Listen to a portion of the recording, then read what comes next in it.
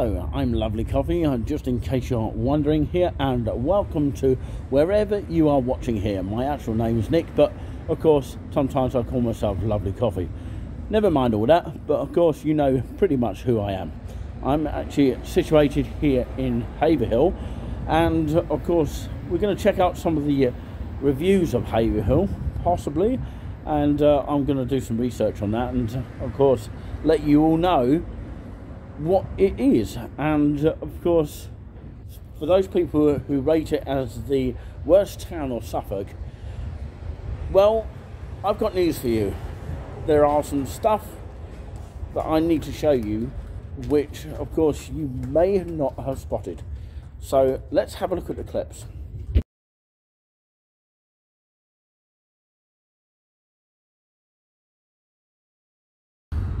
Well, for those people not familiar with Haverhill, you might actually be disappointed with the emptiness of the town. Forget about that. Just have a look at what we've got to offer. I mean by what has the town got to offer? Well, of course, there's always something that we're going to spot. Start with these flowers here, if you're a flower watcher.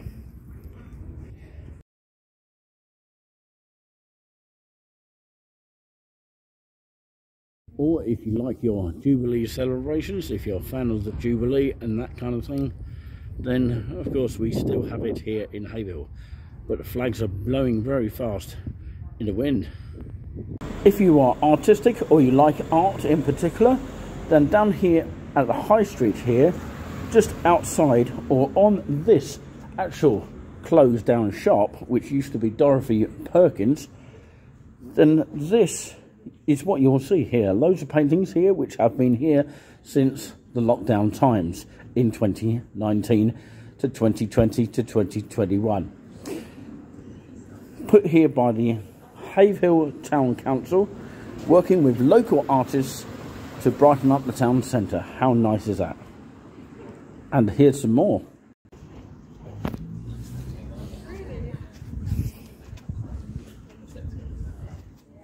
You can see there the Dorothy Perkins sign is still up here, and the Burton's, what it used to be as a clothes shop here. Shame there's no shop in place, but of course they have replaced it with artistic pictures all over the town. Look, there's some here, and here, and here, just outside a disused HSBC bank. That's where the old cash machine would have been, and next to it would have been the NatWest Bank, later became Hatchet Griffey. As you can see there, Hatchet Griffey. For those people who don't complain about the town, they'll be delighted to know that there is sunshine here shining down on Haverhill town. Normally down here there's a burger stall. Andy, very great guy, gives us a lot of religious magazines to read out on air. How fantastic is that? Not only that you have a betting shop, but of course you have Specsavers there. That's quite handy actually if you need to have a free eye test, if you are eligible for one. If not, you have to pay for one, obviously. You've got your Hughes video, TV and audio just there, and you've got your Lloyds Bank free cash machines over here, and you've got your Chapman and Son just here if you want to buy washing machines. I think they used to do bikes. I'm not quite sure if they do it now, but yeah, definitely electronic or electrical goods. And a What's On in Haverhill. It's nice to have that. Some towns have it and some towns don't have this kind of thing. And Haverhill in the park, look at that. Of course you can see when the dates are. 19th of August, 20th of August and 21st of August. Live performances from 15 plus. Local musicians and groups, craft activities, street food and bar.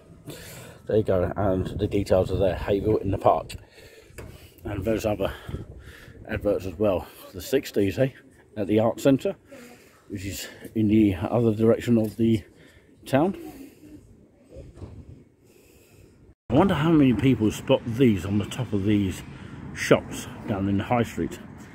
In particular, Costa. It might be expensive to go in there, and you might see lovely coffee in there on the odd occasion. Of course, not always behind the camera, as I am today. But in this direction, you've got all sorts of things. You've got Barclays Bank down there. It's not really that important to know, but of course, it's key to know it's still currently open at the moment. You know, subject to change, obviously, if it doesn't get uses of people going in there. But towards the end of the tunnel, you've got Route 66, which is an American restaurant just down there. You've got the Europe kind of supermarket down there, and you've got Greg's down there on to the right, heading towards that way, and Iceland you can see the sign of just there as well. If we zoom in, you'll be able to see the spire of the old independent church, and you've got the Royal Exchange just down the end of the street, and before that you've got Benny's Barbecue, definitely worth checking out, and Stella Coffee Shop, or Coffee House actually it's named, and you've got Papillon Pizza as well, and most importantly the town hall, which you can't see in the view at the moment. We'll go down there on another video. It's not often I talk about car parks, but this one here in the background is actually a car park in the middle of a high street.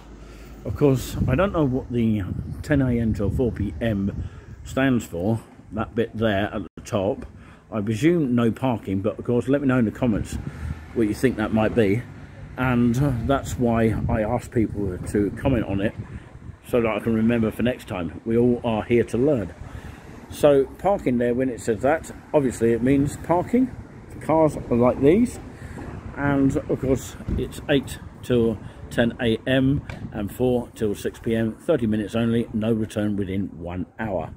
Very simple and as easy as that. Finally, I come to this section here. Shoe zone is very, very good. You can see that I've used my shoes actually from there, and very good for bargains. And just here is WH Smith. It looks like it's closed at the moment, or maybe it's open.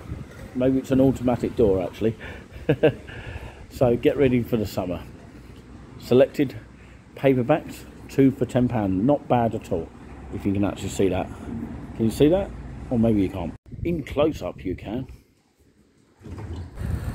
Well, of course I'll have to end it on a good note here on this particular note, and that is my catchphrase, apparently gone viral, but also has gone viral is the show that hopefully never ends. And unfortunately it's got to end at this point, but it doesn't end just there. We've got one more bit to show you, but before we do say that, make sure you hit that subscribe button so you know when we upload a video or do a broadcast in the future, and it really helps support the channel wherever you see us.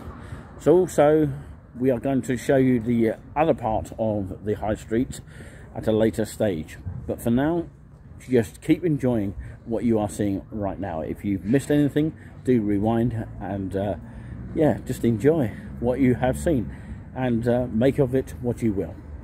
So of course I thought I'd leave you with just outside the post office. Actually it's not very exciting to see, is it? Just that it's a post office and it's the only one in Haverhill. So let's have a look at one more thing before we go. Now, for those reviews that have slagged the town down, it's not often you see a posh hotel here in Haverhill. It might have changed since the last time you were here. But for those people who are familiar with Haverhill, then of course you'll be delighted that you do have at least one decent hotel. Well, it looks decent from where I'm standing here.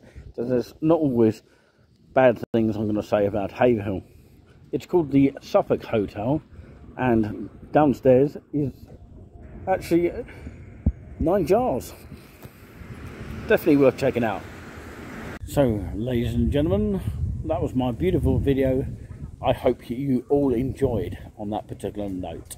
Yeah, it's not about me thinking it's a wonderful video. It's you to make a decision on that one.